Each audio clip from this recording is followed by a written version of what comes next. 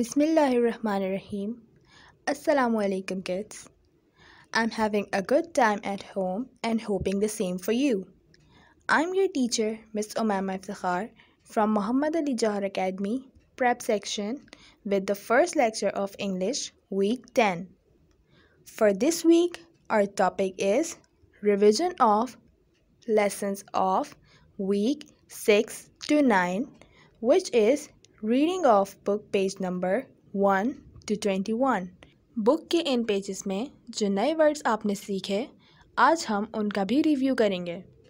वो वर्ड्स हैं अ या एन यानी एक, इट या दिस यानी ये, इज़ यानी है, आई यानी मैं, एम यानी हूँ, यू यानी तुम या आप, आर यानी हो या हैं, ही या शी यानी ये और वो, एंड यानी और। Now let's start reading the pages.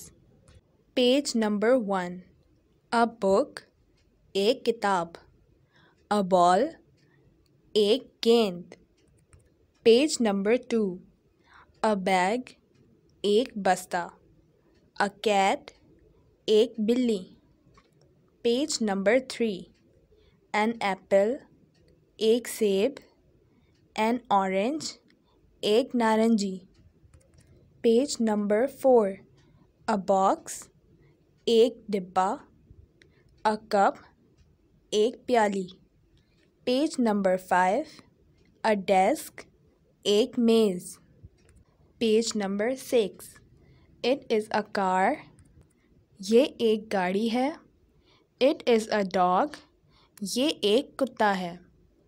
Page number 7, it is an umbrella ये एक छतरी है।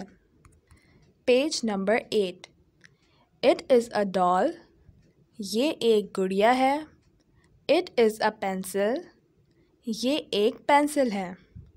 इट इज़ अ फिश ये एक मछली है, इट इज़ अ फ्लाई ये एक मक्खी है। Page number 9, it is a flower ये एक फूल है, इट इज़ अ ग्लास ये एक ग्लास है। इट इज़ एन एग ये एक अंडा है। पेज नंबर 10, यहाँ से आप सीखते हैं कि अपने आप को इंट्रोड्यूस कैसे करवाया जाता है। आई एम मंसूर मैं मंसूर हूँ। आई एम सारा खान मैं सारा खान हूँ। Page number 11, I am Jameel मैं जमील हूँ। आई एम उज़मा मैं उज़मा हूँ। Page number 12, I am Mansoor I am a boy मैं मंसूर हूँ, मैं एक लड़का हूँ। आई एम सारा Khan I am a girl मैं सारा खान हूँ, मैं एक लड़की हूँ। I am Jameel I am a boy मैं जमील हूँ, मैं एक लड़का हूँ। Page number 13, I am उज़मा I am a girl मैं उज़मा हूँ, मैं एक लड़की हूँ। पेज नंबर 14, यहाँ से आप सीखते हैं कि एक दूसरे से किस तरह बात की जाती है। आई एम मंसूर मैं मंसूर हूँ। यू आर सारा खान तुम सारा खान हो। आई एम सारा खान मैं सारा खान हूँ। यू आर मंसूर तुम मंसूर हो। Page number 15, I am a boy you are a girl मैं एक लड़का हूँ, तुम एक लड़की हो। I am a girl you are a boy मैं एक लड़की हूँ, तुम एक लड़के हो।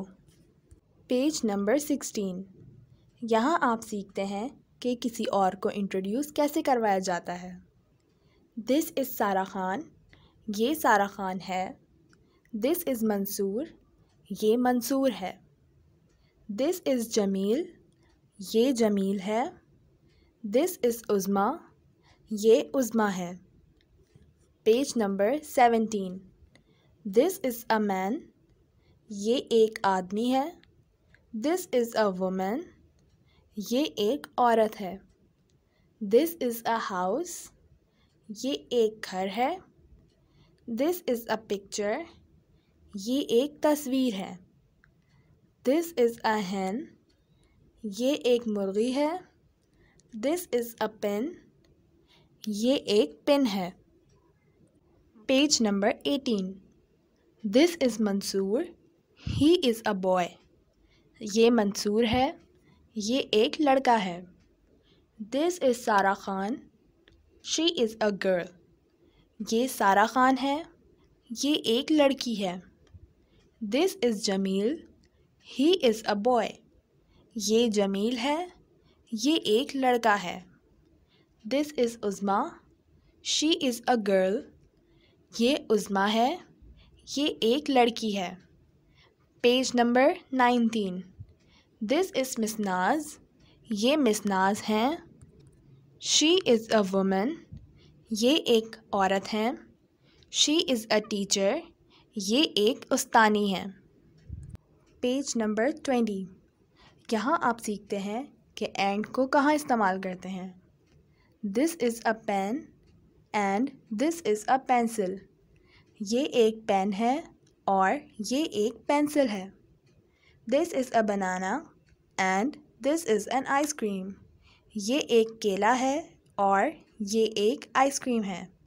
This is a kite and this is a car. ये एक पतंग है और ये एक गाड़ी है। This is a lamp and this is a jar. ये एक चिराग है और ये एक मर्तबान है। Page number 21।